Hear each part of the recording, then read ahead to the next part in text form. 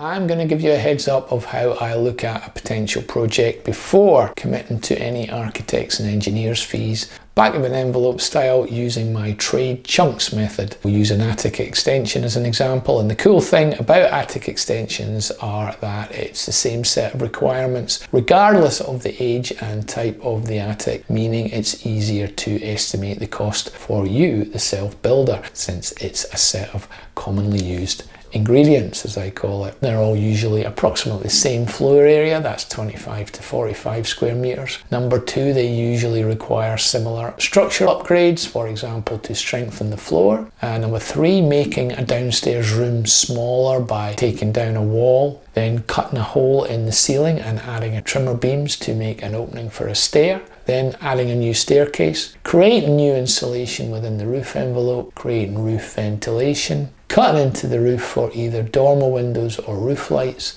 extending the heating, adding one or two electrical circuits, a ring main for sockets and a radial for lighting, and you'll need a set of design drawings showing before and after to comply with either permitted development or planning permission. Then you'll need a building warrant, which means probably an architect and definitely a structural engineer certificate. But enough of that, because I just wanted to give you the basics and show you how I do it before any drawings are done for a simple example. So stick with me and you can pick out the bits you need before committing to getting architects and engineers involved, so you are more in control of how you are spending your own money. Let's do ballpark costs in the order of what they would happen on a job. So we'll always start with the strip out and the demolitions. And downstairs first, we need to allow for making space for the attic stairs and preparing the roof loft space. Demolitions usually involve making an existing bedroom smaller or taking over a disused store. Then demolishing a wall and building a new wall in a position to make the hall a little bigger, big enough to fit the stair in. We'll also need to cut a hole in the floor for the stair, and we will also have to allow for the skips outside, probably 2, possibly 3 in total for an attic conversion. And we'll also need some acro props and strong boys for supporting the floor and timbers whilst we do the demolitions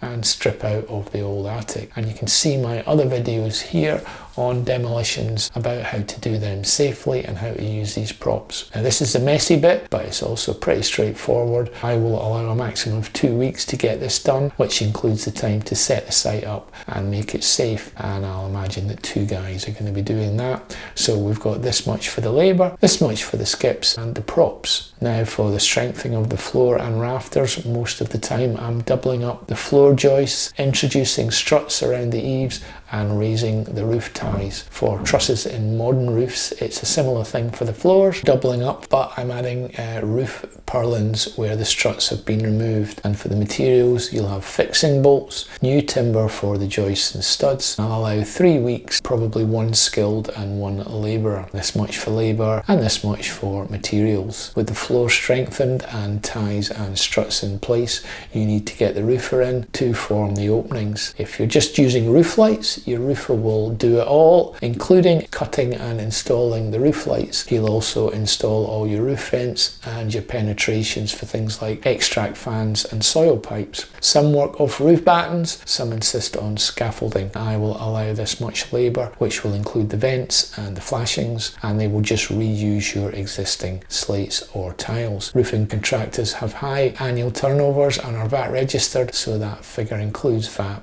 Now for a traditional slate or tile roof in an older property, there's more work cutting and sourcing the tiles, so I'll add another £1,200. If you've got dormers, you'll need a joiner to form them, working alongside the roofer. We call this attendance time, and I would say it's probably 2 days work, and I'll add this much to the roofer's price for that. We also need to include for the price of the windows. Let's say we have 2 tilt and turn casements to the dormers, this much each, and 1 Velux, say this much, so 3 windows in total. And talking of joiners, with the roof lights or dormers formed, time to get all the insulation in and the first fix framing. That's partitions, noggings, ceilings, framing, and cutting and fitting all the insulation. And this is the important bit which can make or break your project and and your happiness. Ventilation, vapour barrier, cold bridging and new values is the bit that needs a lot of supervision and quality control to avoid the shortcuts. I've gone over this in a lot of detail here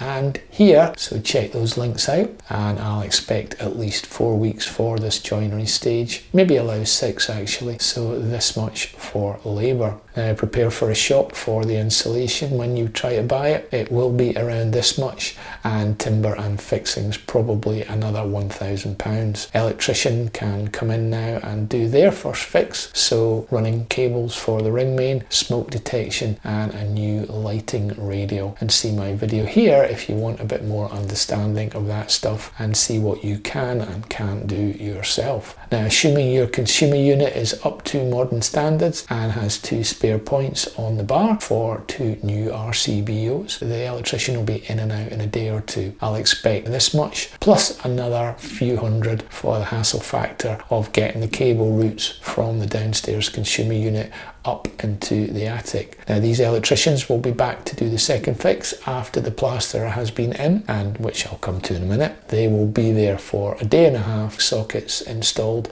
switches and lights, and they'll test the system and give you a certificate which you'll need later for your completion certificate. The plumber will run some flow and return pipes within the floors and form tails for the radiators to connect with, and they'll also be back to do the second fix after the plasterer, a bit like the electrician. They'll be there for a day and a half, and there'll be this much including the radiators, and they'll also test the heating system for flow rate throughout the house, and they'll also test the pressure, probably test the gas at the same time. Time for chipboard flooring, glued and screwed, plasterboard sheets screwed into the stud-work, both for the walls and the ceilings. Say 3 new doors and frames fitted. We'll say that's 2 weeks, 2 guys. Let's say this much for labour and this much for the doors, the chipboard, the fixings and the plasterboard. Time for the plasterer to come in and skim with bonding plaster into the junction with the existing house and skim elsewhere. I would imagine that will be this much, based usually on either a square metre rate or they count the number of sheets of plasterboard,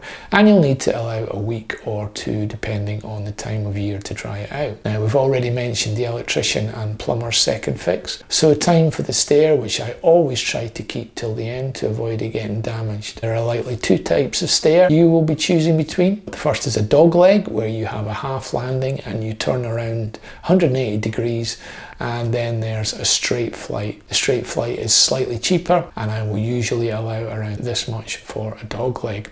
You can also consider winders on the landing if headroom is an issue. Now I know you can get these stairs off the shelf for a lot less, but trust me, it is always a false economy, and what you end up with involves a load of faffing about to make it fit. So it's much better to get a bespoke stair designed and manufactured which fits exactly to the requirements that you need for your project. And let me know in the comments if you want me to show you how I design, size, make and assemble these stairs. Now the joiner will install this along with the skirtings, the architraves, ironmongery and any other second fix items, and so approximately this much for labour. Materials, thinking MDF, skirtings and architraves, ironmongery and what have you. And then you've got your mist coat, your decoration and all the other bits and pieces you'll need to add: blinds, hardwood floors. But I'm just going through everything for the bare essentials to your inner shell here, and if you're a keen self-builder you should be able to do all of the first fix work yourself. That's downs, joinery and insulation, electrical cable runs and plumbing first fix, and if you're confident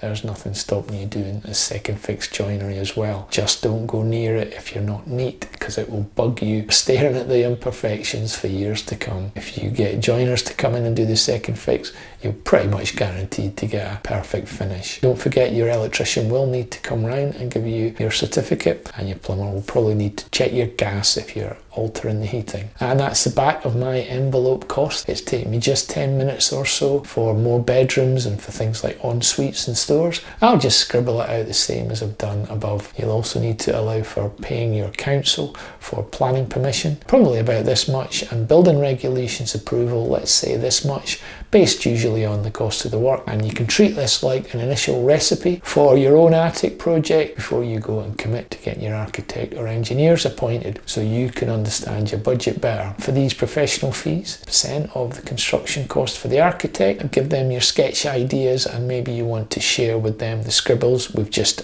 done on our envelope here to get their opinion, maybe around this much for the engineer. And once you've got the detailed drawings back from them, you can go back to the cost and do it in a much more detailed bottom-up way using my detailed costing system and templates like I explain in this video here. If you found this useful, please help my channel with a thumbs up. It really does help. See you soon.